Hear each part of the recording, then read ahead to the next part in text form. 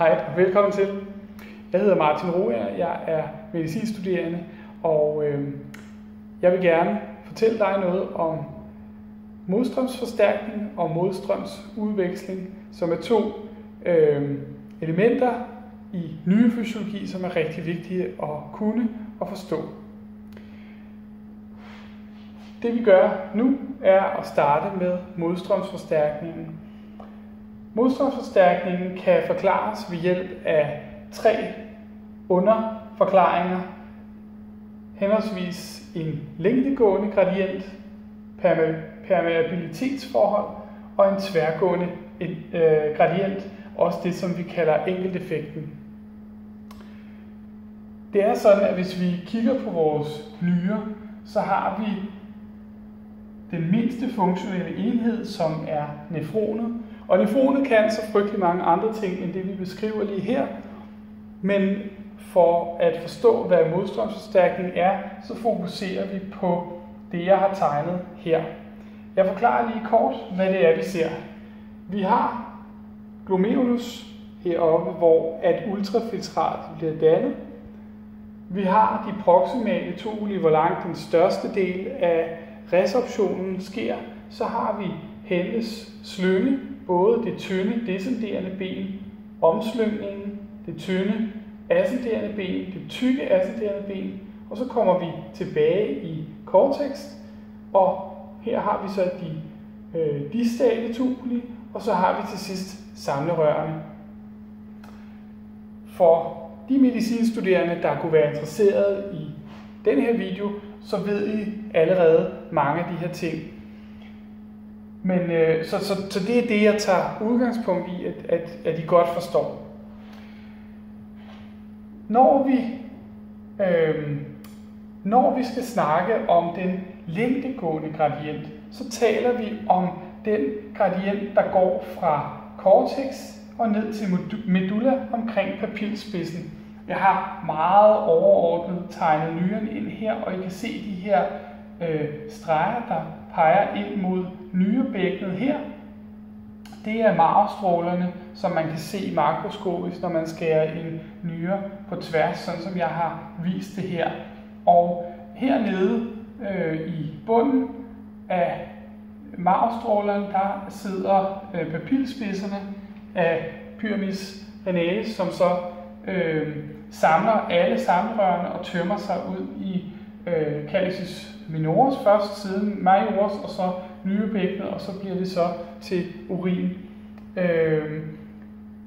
Det, der er vigtigt for ligesom at forstå den her længdegående gradient, det er, at når vi bevæger os ned igennem Henles slynge, så bevæger vi os ned mod papilspidsen, og når vi bevæger os op igen, så bevæger vi os tilbage ud mod cortex. Det vil sige, at vi har en grænse her omkring papilspidserne, hvor at vi har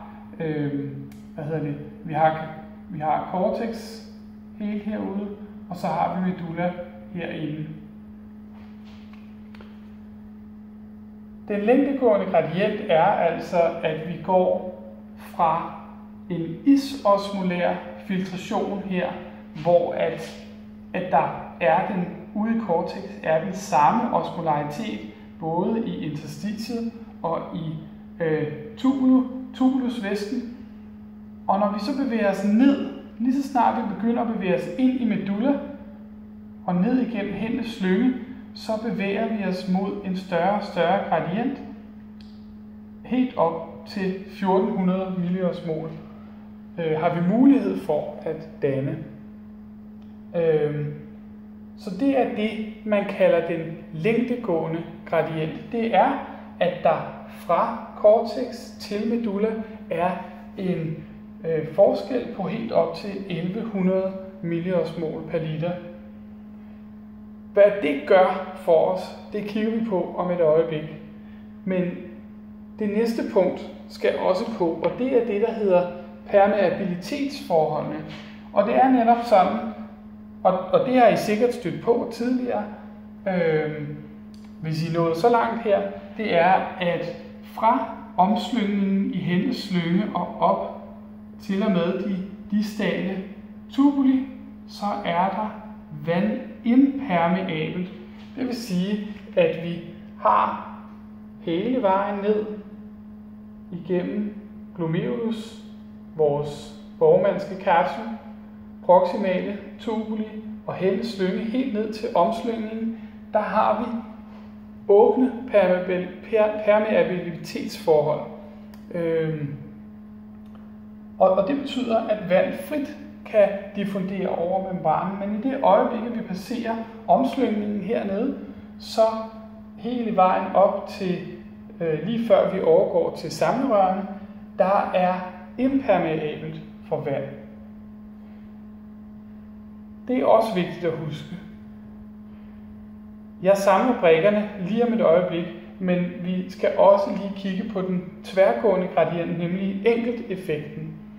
Og som I kan se her, har jeg indtegnet en lille firkant med en pil ud af. Den pil ud af, den betegner det, at vi flytter solutter, natrium, kalium og 2-klorid ud af tubulusvæsken. Og det gør vi som en aktiv proces. Og det er fordi, at der her i det basolaterale aspekt af vores tubulusceller i det ascenderende ben af det tykke ascenderende ben af hendes slynge, der har vi nogle natrium-kalium-atapaser, som pumper på livet løs, bruger ATP til at pumpe natrium ud af cellen, ud i interstitiet, og derved at skabe en gradient, som kan bære både natrium, kalium og 2-klorid igennem cellen, og derved tømme tubulusvæsken for solutter. Og det er det, som man kalder enkelteffekten. Men, eller hvad skal man sige, det er det,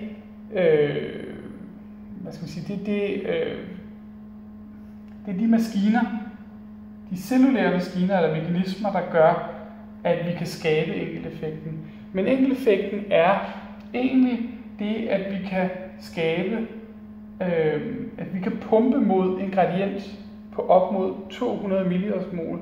Det vil altså sige, at vi kan for hvert skridt, vi transporterer vores tubulusvæske op, så har vi muligheden for at fjerne 200 milliosmol per liter. Så det vil altså sige, at vi har, nu prøver vi ligesom at putte brikkerne sammen her. Vi har en længdegående gradient fra 300 til 1400 milliosmol per liter. Vi har nogle permeabilitetsforhold, hvor at vand kan diffundere ud på vejen ned igennem helles slynge, og vi har nogle permeabilitetsforhold, der gør, at vand ikke kan komme ud på vejen tilbage.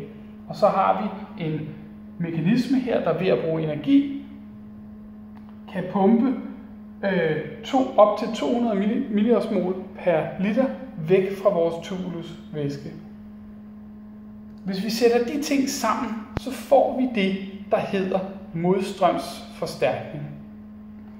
Og det fungerer på den her måde, at vi har tubulusvæsken, der er isosmolær. Det var det, vi snakkede om tidligere. Den er isosmolær, det vil sige, at den har nogenlunde samme osmolaritet som resten af vores væskefase i kroppen. Det betyder, at den er cirka på 300, eller i opgaverne i eksamenssættene er det tit 290. Men lad os bare antage, at det er 300, for det er nemmere at regne med. Så der er altså samme osmolaritet inde og ude her. Der er 300 inde og 300 ude. Men det, der så sker, når vi bevæger os ned igennem medulla, det er, at vi har den længdegående gradient.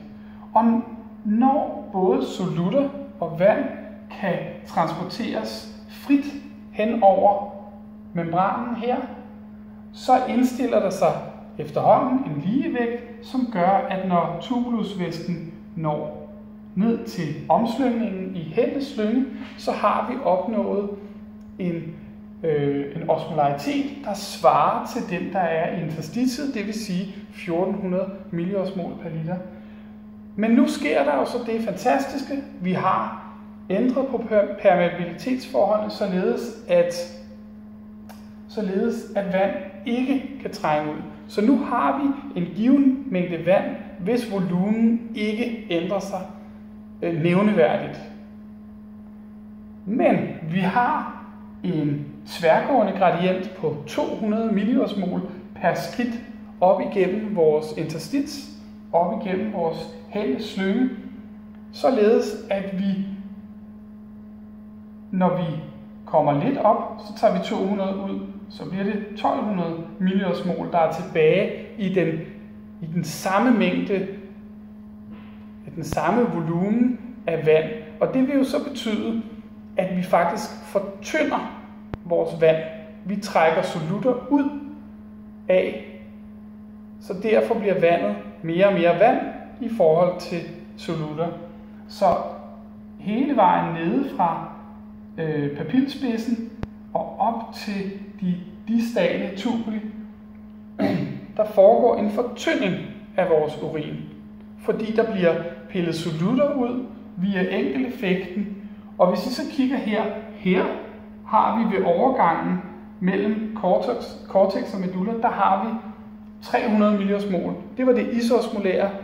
Det er det hele vores væskefag, altså al væske i vores krop har. Det har cirka 300 milliosmol. Men det der så sker, når vi passerer ned igennem her og får pumpet en masse ud, det er, at vi kan oppebære en gradient, en forskel på 200 milliosmol.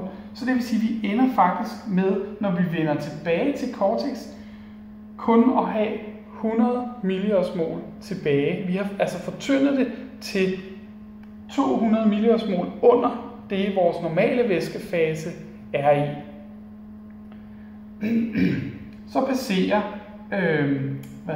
passerer tubulusvæsken med den fortyndede, den hypoosmolære tubulusvæske, den fortsætter så ned igennem vores samlerør, og nede i vores samlerør, der ved vi, at vi ved at udskille eller ikke udskille ADH, kan skrue op og ned for, hvor meget vand vi vil trække tilbage ud af det, der passerer forbi her. Så når vi udskiller ADH, antidiuretisk hormon, så indsætter vi huller i samlerørene, så vand kan blive genoptaget til kroppen. Og hvis vi ikke udskiller antidiuretisk hormon, så er der lukket, og så tisser vi mere. Okay? Så hvis der bliver udskilt antidiuretisk hormon, så tisser vi mindre. Og hvis vi udskiller mere, så tisser vi... Hvis vi udskiller mere antidiuretisk hormon, så tilbageholder vi mere vand, og hvis der udskilles mindre, så tisser vi mere vand. Det er sådan lidt dobbelt negativ med vores antidiuretiske hormon. Men i hvert fald, så hos den normale person, den gennemsnitlige person, hvor der ikke fejler noget med nyrerne, så ender vi med at have tilbage resorberet så meget vand i løbet af turen ned gennem samlerørene ved hjælp af blandt andet ADH og aldosteron, så får vi suget så meget vand ud, at vi går fra 100 milliosmol til 600 milliosmol. Men vi kan faktisk under normale forhold gå helt ned til 50 milliosmol, det er meget tynd urin, og så helt op til 1400 milliosmol. Det er de per liter. Det er de grænser, vi har. Vi kan højst opkoncentrere urinen til den osmolaritet, der er i interstitiet nede ved papilspidsen. Det er det højeste, vi kan. Og det går op til 1400 milliosmol. Godt.